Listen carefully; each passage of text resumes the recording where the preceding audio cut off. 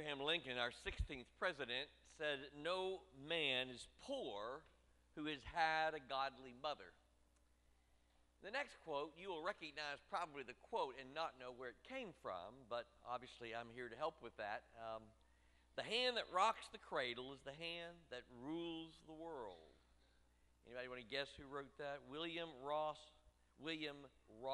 Wallace, who I found it this week, not only a 19th century poet, American poet, but he was born in Lexington, Kentucky. Rudyard Kipling was a name that I began to hear when I was in high school, but heard it a lot more when I was in college, majoring in literature. He's an early 20th century writer and novelist, poet. You will recognize his name maybe from the book The Man Who Would Be King. And he said it this way. He said, "If I were hanged on the highest hill, I know whose love would follow me still. Mother of mine, mother of mine. If I were drowned in the deepest sea, I know whose tears would come down to me. Mother of mine, mother of mine. If I were damned of body and soul, I know whose prayers would make me whole. Mother of mine, mother of mine." You don't know the historical context out of which we celebrate Mother's Day. It is from some lady by the name of Anna Jarvis.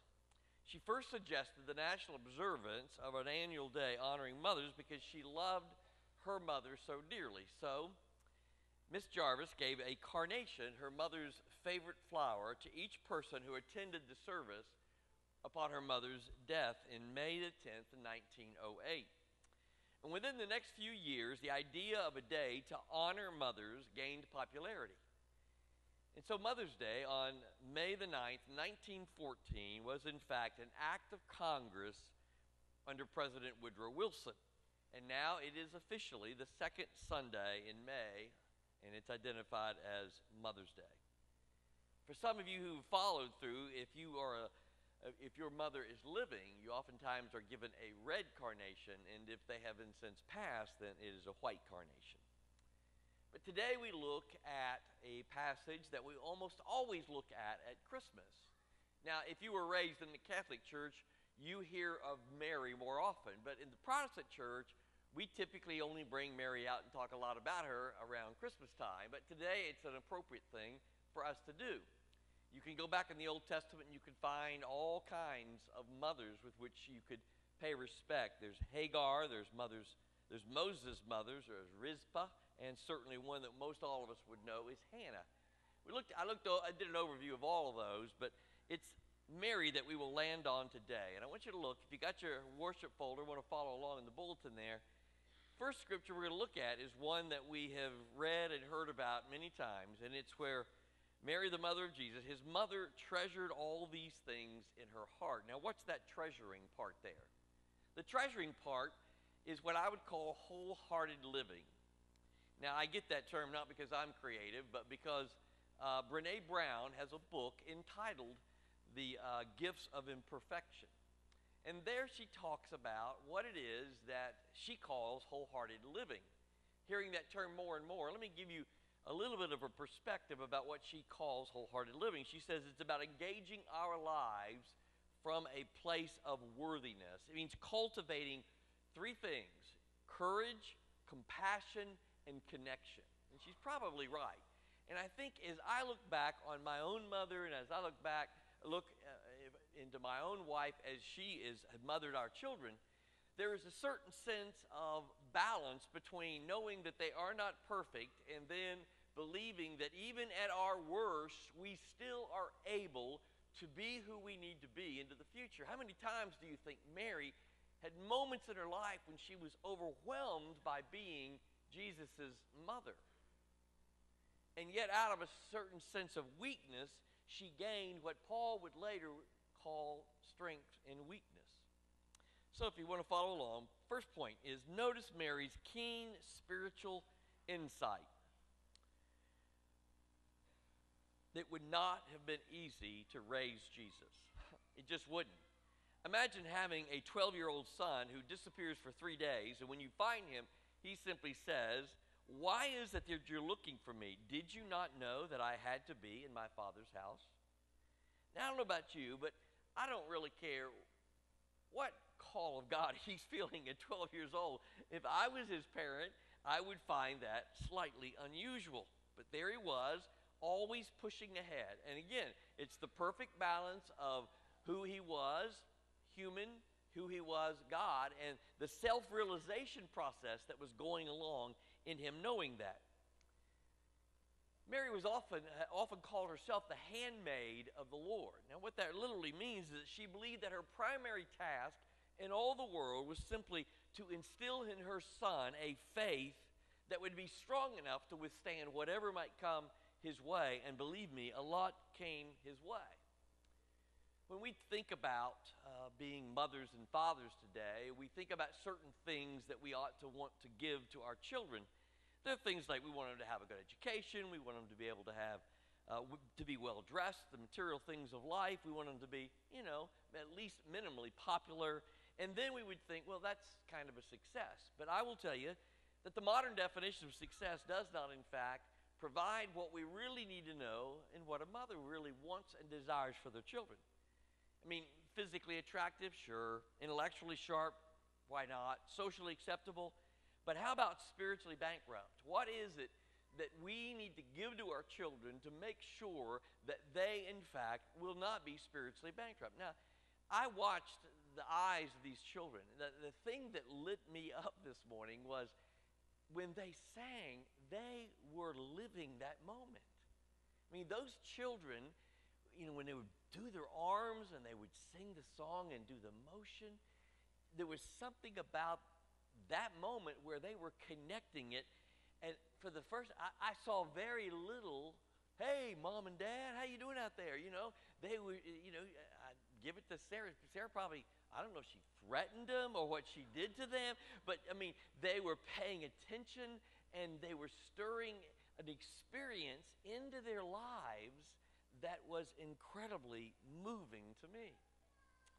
Peter Marshall, for some of you who've been around movies a long time in your life, there was movies back in the 1950s. Now, back then, they actually gave preachers the benefit of the doubt, and one of these movies was a man called Peter, and it was his wife's story about his life. He was a preacher. He was a Presbyterian pastor of a church in Washington, D.C., and Peter Marshall was obviously very popular in his life. And when his wife published the book, which later became a movie, actually was nominated for an Academy Award, was a very powerful book. But one of the many Sundays he preached about, obviously, women on Mother's Day, and he gave this quote that was very powerful to me when I was reading this week. He says, if you have no prayer life yourself, it's rather useless gesture to make your child say their prayers at night. If your church does not mean anything to you, it is rather futile for you to send your child to Sunday school. If you make a practice of telling social lies, it will be difficult for you to, in fact, make your child be truthful. If you say cutting things about your neighbors or your fellow church members, it would be hard for your child to learn the meaning of kindness. And then finally, he says, the 20th century challenge to motherhood is when it's all boiled down is that mothers, quote, and fathers, he puts in there, must have an experience of God, a faith that will pass on to their children. Peter Marshall is right. You and I can go around this world and we can see the great trade centers. We can see the industrial centers of our world. We can go to Washington, D.C. and see the legislative halls of whatever it is they do sometimes. We can go to schools. But ultimately, at the end of the day, what matters the most to children are their homes.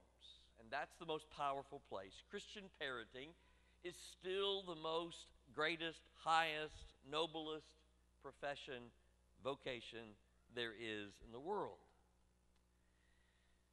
If you don't believe that, I love it when science confirms what Scripture tells us. And it happens really pretty regularly. There's a book out called Give and Take, and I didn't read the book before yet, but I read an article written by the author of this book.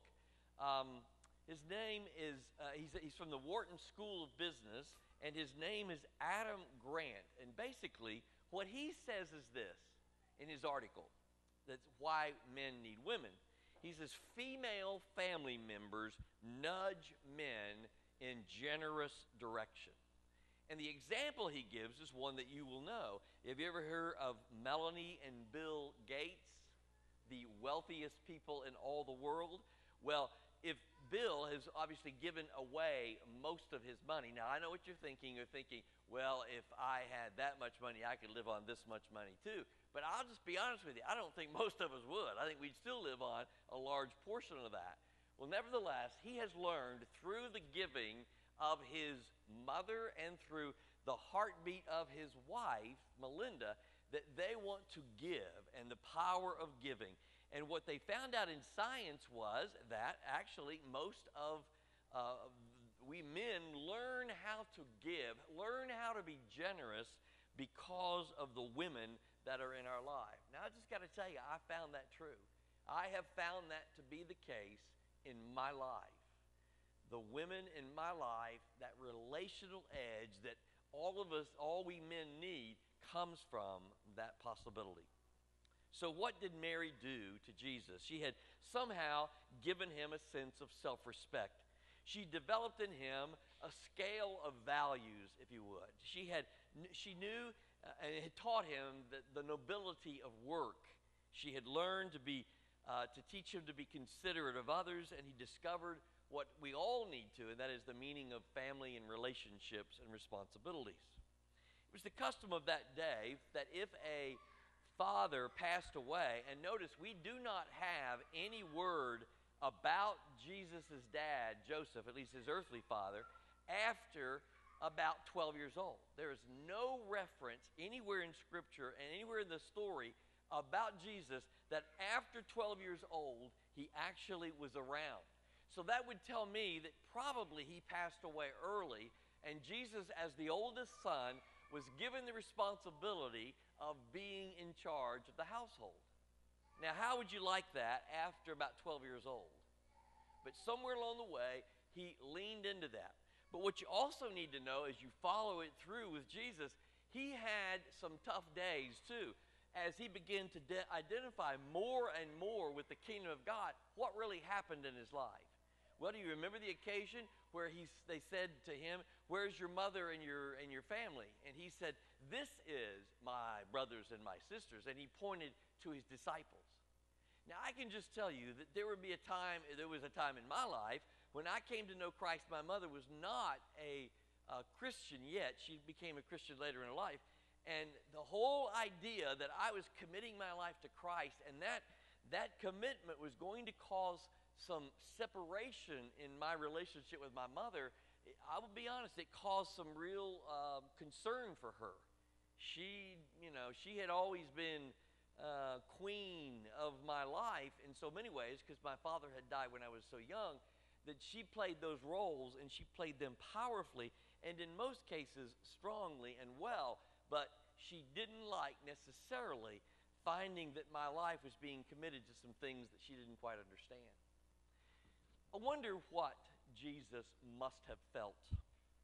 Had to be some times in Jesus' life when he must have felt the fact that my mom is holding on to me. There is a picture, Holman Hunt does a picture, it's called The Shadow of Death, and it depicts a carpenter's shop in Nazareth. You'll see a portion of it there. And it's really a much bigger picture, but I like this portion because it shows it so well.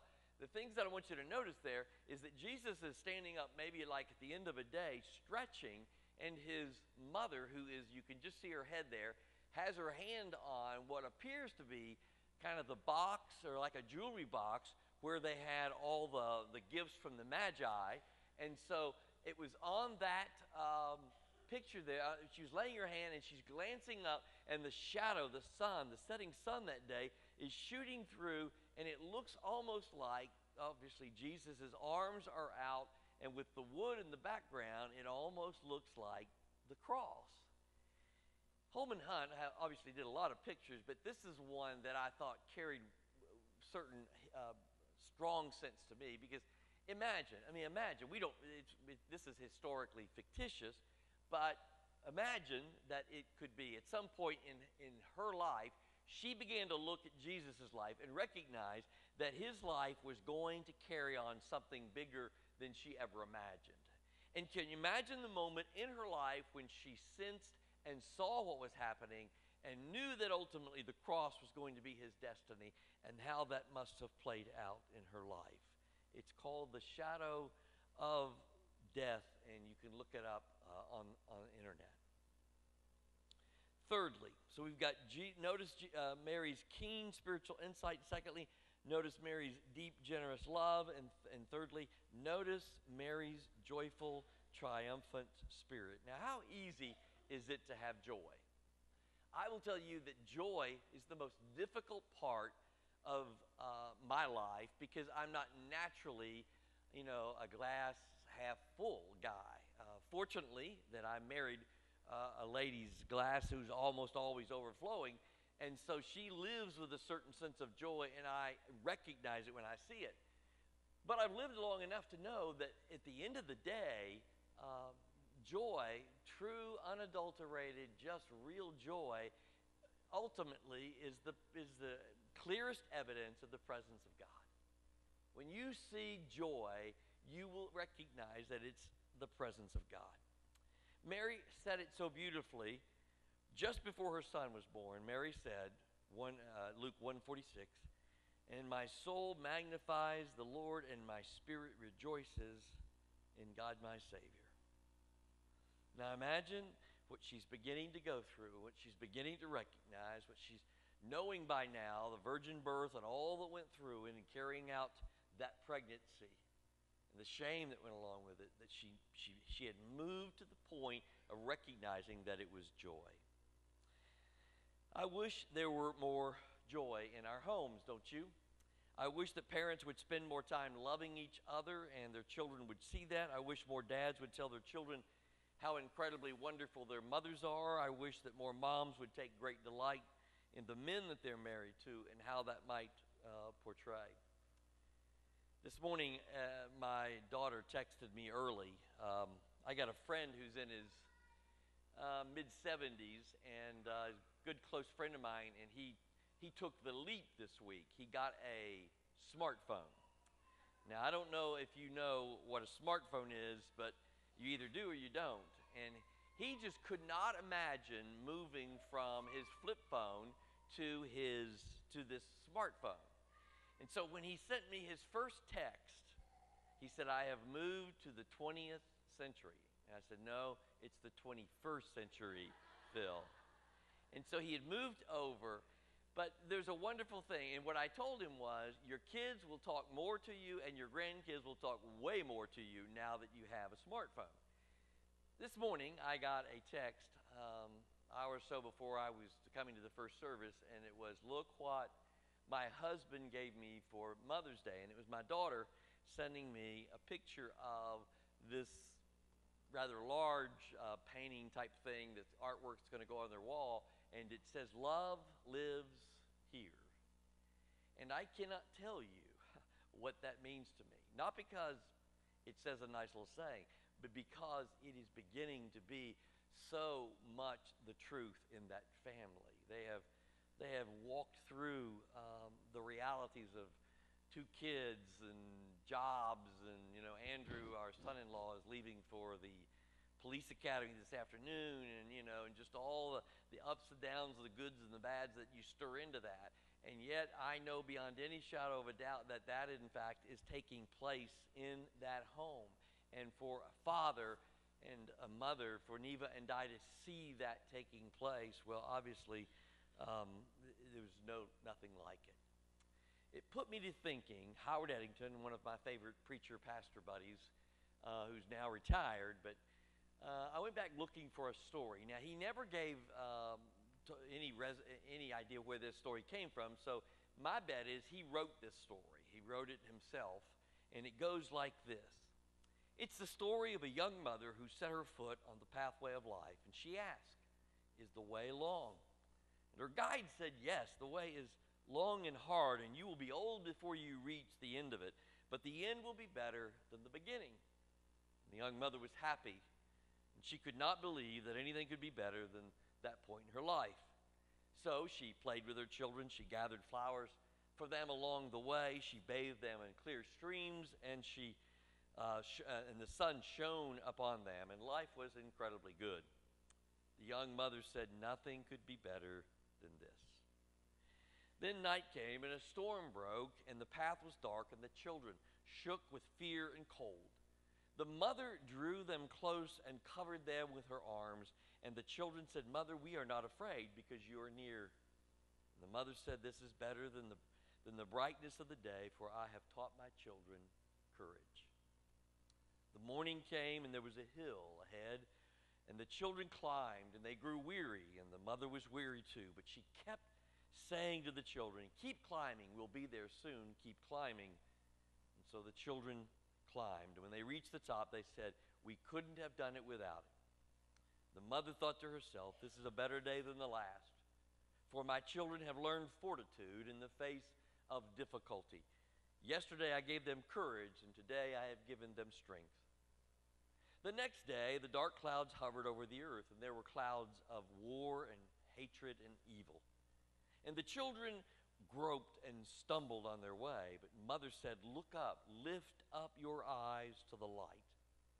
And the children looked and saw above the clouds an everlasting glory, and it guided them beyond the darkness. And the mother said, "This is the best day of my life, for I have shown my children of God." The days moved on. The mother grew old, and she was small and bent. But her children were tall and straight and strong. When the way was rough, they carried her. She was light as a feather. And at last they came to a hill, and beyond the hill was a shining road and a golden gates flung open. And the mother said, "I have reached the end of my journey, and now I know it is true that the end is better than the beginning, for my children can walk with God and their children after them." And the children said, "You will always be with us, Mother." And they stood and they watched her as she went on, alone, and the gates closed after her. And the children said, "We cannot see her, but she is with us still."